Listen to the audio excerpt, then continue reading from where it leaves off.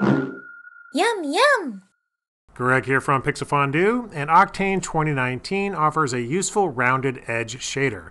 And you can use this both in MODO Shader Tree and in the nodal shading interface within the schematic that a lot of Octane users like to use instead of just the MODO Shader Tree. And I'll show you how it works in both. So here we have a case fan, it's just a standard computer case fan.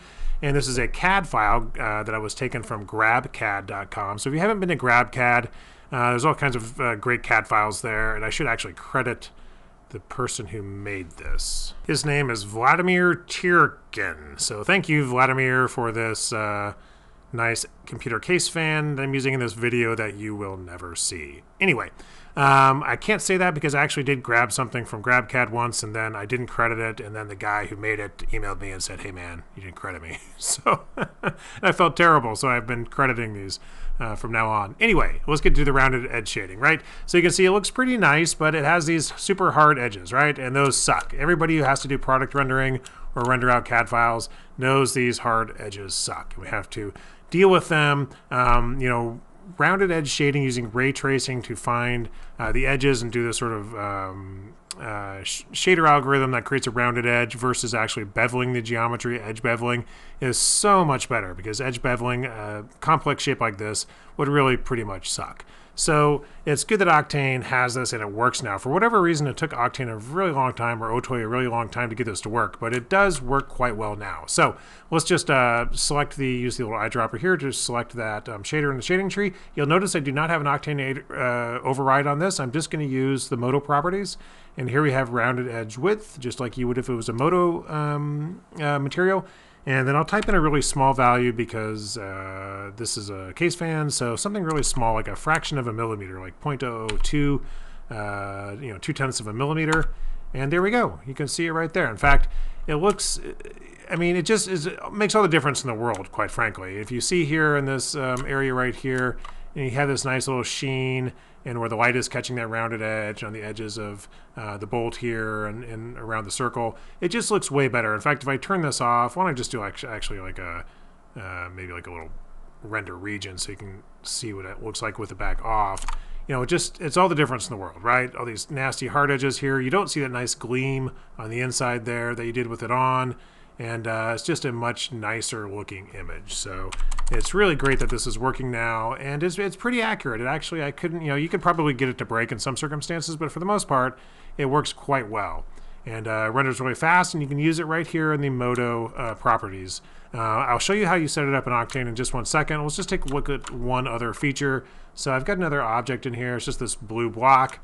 And oftentimes you'll have intersecting objects. And it's nice to be able to have intersecting objects and have a nice blended sort of a edge rounding between them without having to do that via modeling, via Boolean operations and edge beveling. In fact, I'm going to turn off the rest of the fan. I'm going to duplicate this block, duplicate, and block 2, I'm going to move over and I'm going to make it like this, and I'm going to do this, and I'm going to do that, and I'm going to give it a new name, red plastic, and we'll make it red, and we'll just see what we can do here by intersecting these two. So they're not intersected, so if I intersect these two now like this, and now they're intersecting, and I sort of push in here, and let's select the red material first. I'm actually going to turn down the roughness a little bit. It's a little too rough. And look down here at rounded edge width. If let's say I can make it 1 full millimeter, and you can see it rounding right there. In fact, I can make this probably a little bit smaller because we're pushed in quite a bit. And then I can do the same thing. Now you see that there's no actual, if I move the blue this way, you'll see that little bevel, that little rounding goes with it, right? So it's just, the ray tracer is seen where the geometry intersects, and it's at this 90-degree angle, and it creates, edge rounding in between. And I can put it on both materials. So I could also put it on the blue one here. We'll just do whatever I put it at, 0.05 maybe. And you can see the blue is doing it as well. I can't remember what I put the red at. Yeah, 0.05, 0.05. So they both have edge rounding on them, and it's nicely intersected. Now I can actually turn that off with this round same surface only. So if I've got the red plastic here and I click round same surface only, I'm going to lose that on the red. So it's not going to do a rounding shader on intersections, where it's intersecting another surface. Now it will do it on the edges that aren't intersecting, so the 90-degree edges are still rounded, just not on the intersection. I could turn that off on blue as well. So let me grab the blue one here, turn off round shape surface only. And again, there's no rounding going on there. So if you don't want that to happen, you can turn that off, while all these edges here you'll see are still rounded. So it looks pretty good. So what if you want to do edge rounding within the schematic using the sort of schematic, nodal-based Octane shading a lot of us like to use? We can do that as well. Turn off my blocks here and turn my fan back on. And if we take a look at the fan blades, there's a couple places in here that could use some edge rounding. One, the top of the blades don't have it, and also down here, you could use some edge rounding right there on it, sort of intersecting itself. And so, yeah, you just do it like you would normally would. You go over to shading, and I would have my blades material here, and I would do an Octane override. And you can see that I've got an Octane override there now. And if I'm just going to turn this side over here into a schematic, and take a look. And down here, we've got a slot for edge rounding. So you just select that and do new rounded edges right here.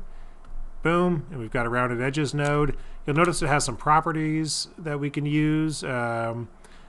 Mode, fast, accurate, and then accurate for convex and accurate for concave. Now, I haven't actually gotten these two to make a noticeable difference, but I may not have found the right situation. But I think you just set it to accurate and you're going to be good. And again, let's set the width to like 0.2 of a millimeter. And boom, we've got both intersections right here and on the top. Let me find a little bit better angle here. Whoops, not quite there, but just kind of push in a little bit. Yeah, so we can see nice rounding on the top and on the edges there. And again, it has some, let me just go back to the schematic.